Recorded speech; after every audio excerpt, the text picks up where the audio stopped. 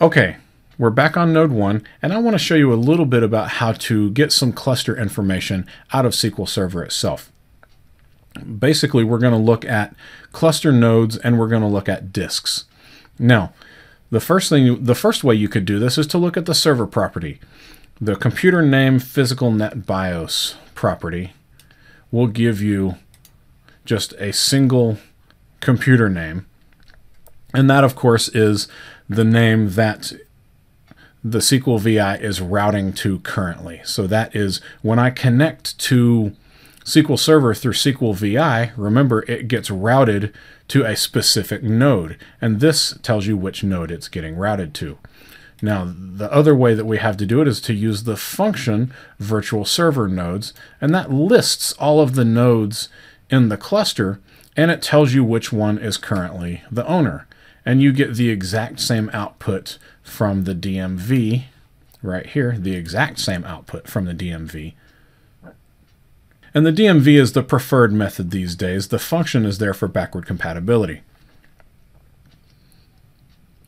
Now you have the exact same thing for your drives. If you wanted to see your shared drives, these are the drives that we have right now that are part of the SQL Server cluster.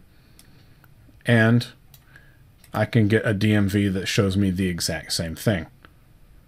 Now these things can be really handy, especially either this one or these two, for a couple reasons. First and foremost, the cluster nodes DMV can show you all of the nodes that belong to this instance of SQL. So if you've got a multi-node cluster with multiple instances on there, you may not have all of the nodes involved in this one instance. So you may want to see which instances are on which nodes, and this is a really good way to do that. Secondly, this is a really good way to find out how often your SQL box has failed over, or if it's failed over. If you set up a job that queries this and saves that information to a table, say every 5 minutes, every 10 minutes, whatever, right? Whatever you think your tolerance threshold is, and it really depends on how important that server is as well, right? But if you save that, say maybe even with a timestamp, right? Then you can keep track of that, and if the node changes, you can send an alert to say, hey, the node has changed, go take a look at it. One of the problems I've seen many times, and I think I may have mentioned this in the slides, is that quite often a server will fail over, and it does everything so well, maybe it fails over in the middle of the night, and it fails over so well that nobody really notices for weeks. And then when there's a problem, say, on the node that it's on now, the server itself goes down because the other node still has a problem and nobody realized it.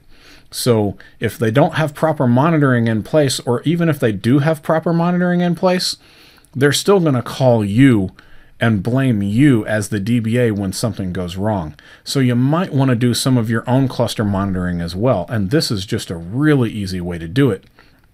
So you can just set up something from an external box that pings that SQL VI, maybe a PowerShell script, right?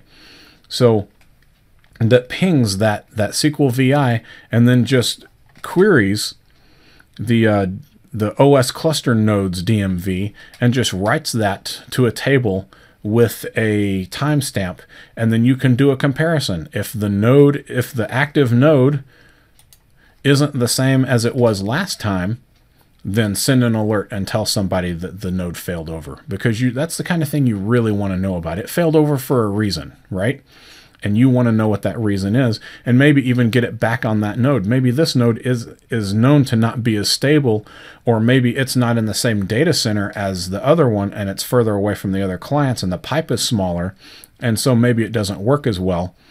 Because if it fails over and you don't know about it, and all of a sudden things just start acting really weird, you know, ETL loads start taking longer, or, you know, client requests start taking longer, then you may want to look into that. So you could have some problems from one node to another. I've seen plenty of times when, a database ran just fine on one node and had problems on another node. Maybe that other node has known problems, and if you don't know that a failover happened, then it could be the furthest thing from your mind to check that. So definitely set up your own alerting. I don't care what the Windows guys have, what the networking guys have, set up your own alerting, because almost always yours is going to be a lot more reliable. I've seen it too many times.